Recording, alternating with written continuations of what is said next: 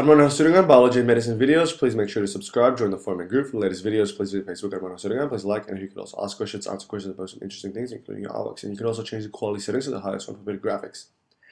In this video, we're going to talk about the physiology of vomiting. Now, vomiting refers to forceful expulsion of contents from stomach and intestines. It can act as a sort of defense mechanism to get rid of bad content or substances from the body, such as drinking excess amount of alcohol can cause us to vomit.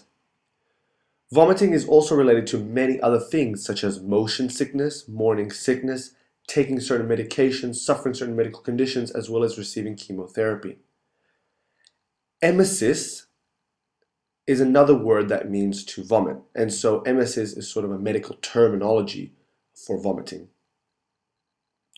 But how do we vomit? Like, what physiological mechanism causes us to vomit? Well, all the centers or areas related to initiating the act of vomiting comes from the central nervous system, particularly the brainstem, the area I am zooming into here. There is a center or area known as the vomiting center here that initiates, regulates, and controls the act of vomiting. The vomiting center is located in a reticular formation of the medulla oblongata. The vomiting center have predominantly muscarinic type receptors. And so activation of these receptors will activate the vomiting center to send signals to the muscles that carry out the physical act of vomiting. The emetic reflux, that is. Note, emetic comes from emesis, and emesis is a medical term to mean vomiting. So essentially it means vomiting reflux. So the vomiting center is what essentially sends out the signals to cause us to vomit from the brain stem.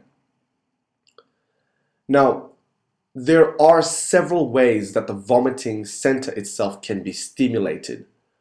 One of the main ways is by the chemoreceptor trigger zone, which is located in the medulla here. The chemoreceptor trigger zone have two main types of receptors. It has the dopamine type 2 receptor and the 5-hydroxytryptamine type 3 receptor. Though the chemoreceptor trigger zone is located in the medulla, like the vomiting center, it is actually located conveniently outside the blood-brain barrier, which is a normal barrier to prevent circulating substances in the blood from making contact with the brain and areas of the brainstem.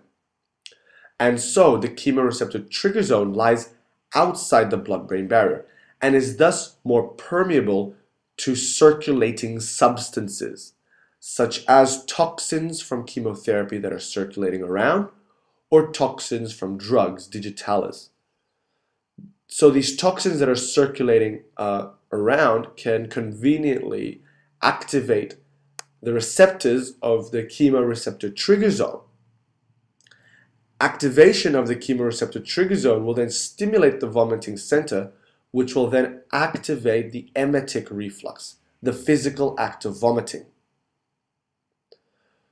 So essentially, the chemoreceptor trigger zone is what's stimulated by toxins, circulating toxins, and this will cause us to vomit.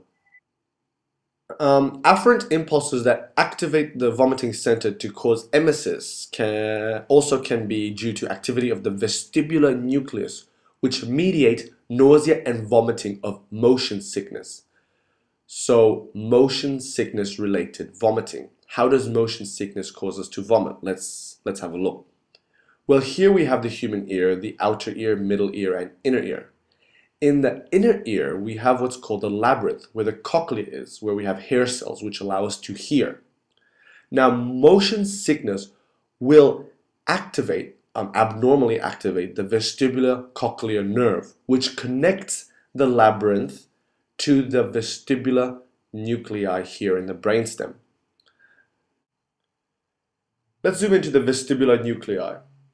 Now, the vestibular nuclei have muscarinic receptors as well, and also histamine type 1 receptors.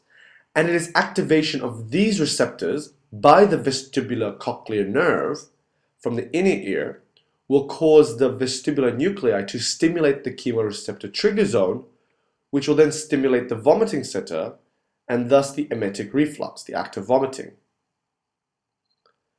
Other impulses that can activate the vomiting center or stimulate the vomiting center are afferent impulses coming from the higher centers of the brain, so from around here. They mediate the emetic response due to pain, foul smell, or putrid sight, and even memory, for example. So you know how some people see blood, or some people eat some types of food because of the foul smell and taste, they would feel like vomiting? Well, it's because of these higher centers that can actually stimulate the vomiting center to activate the emetic reflux. Finally, of course, here I am drawing the stomach and part of the intestines, where nerves from here, as well as other parts of the gastrointestinal tract, including the esophagus, called the vagal sensory nerve fibers, can activate the vomiting center, as well as the chemoreceptor trigger zone, to cause the emetic reflux. And this may be due to certain food that are consumed that may aggravate the stomach or the gastrointestinal lining, or possibly even due to chemotherapy. The toxins will essentially send out signals from the vagal sensory nerve to the vomiting center that will cause us to vomit out. So the act of vomiting is, as we know, is initiated from the brainstem, from the vomiting center.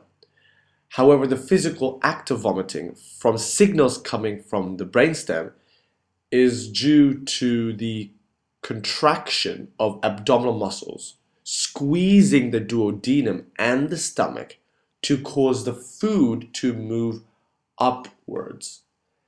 And following this food moving upwards, the gastrointestinal tract, particularly the esophagus, the muscles around this area will relax to allow food to regurgitate back up, causing us to vomit, to spew up. Now, I hope that makes sense. Now, there is a pharmacology part to this video, which will be added soon, that tells you what type of drugs can be used for treating vomiting type sicknesses, like motion sickness or morning sickness, or even to treat people receiving chemotherapy, because vomiting is a side effect for people receiving chemotherapy. Now, I hope you enjoyed this video. Thank you for watching.